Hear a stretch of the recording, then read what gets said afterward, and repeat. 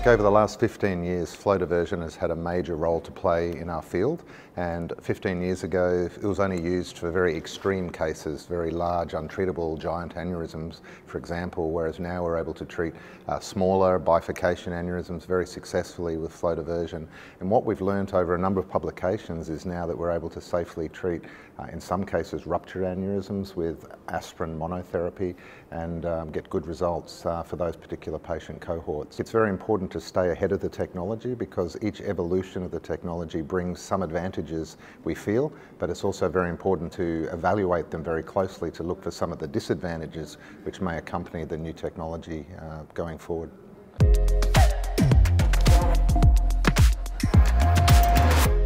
I think shield technology and other surface modifications are very exciting because we're able to implant this device within the blood vessel, reconstruct the blood vessel from a mechanical point of view, but then the physiology of the patient, how the device heals and integrates within the vessel wall is very important. In the acute setting, we have the risk of platelet aggregation and thrombosis, so hopefully this surface modification, and it certainly seems to be the case, that it produces less platelet aggregation, less thrombosis, and then of course on the other side we want excellent healing, so we don't want to inhibit the healing process by using surface modification. So we need to get that balance between the two things.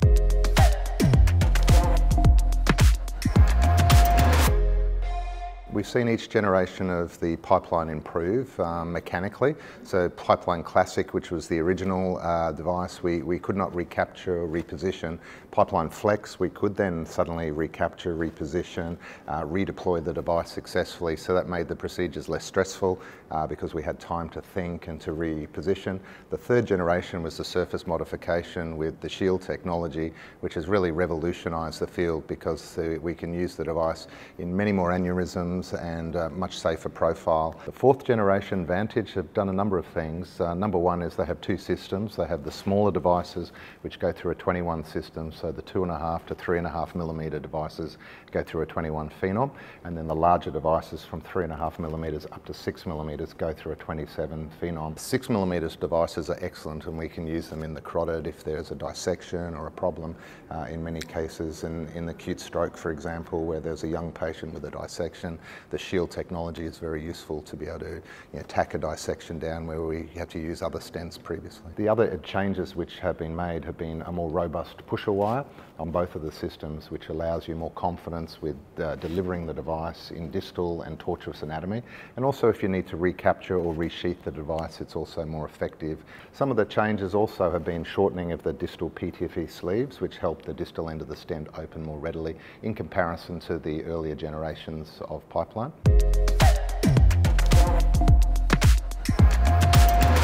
So we have now the distal end opening very, very well. It's an improvement from Flex and from Shield, but the proximal end is a little bit sluggish, a little bit slow, and you just need to use a modified technique without heavy forward loading and a more relaxed unsheathing technique, and it opens very effectively in that manner. And we do see some changes within the healing of the vessel with 64 devices, and we see this with other companies as well, that we see an increased incidence of intimal hyperplasia and some fish mouthing.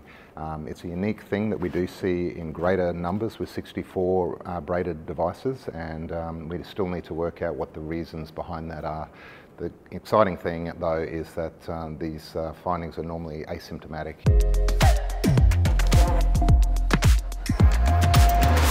We looked at first 100 consecutive unruptured cases that we used with Vantage that had 6 months of follow-up. We looked at the occlusion rates, which were very similar to Shield, so there was no change there. The thromboembolic complication rates and the hemorrhagic rates were also very similar, so the safety profile was similar.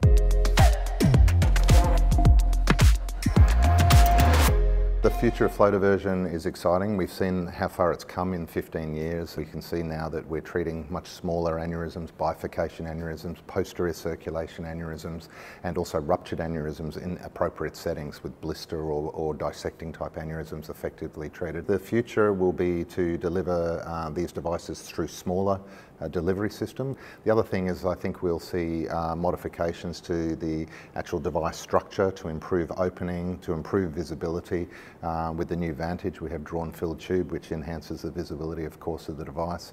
And then I'm also hoping that we can maybe get shorter devices as well, so that we can put less metal into the patient, and with good imaging and with precise technique we can then deploy shorter flow diverters within that blood vessel without the need for extra metal on either end.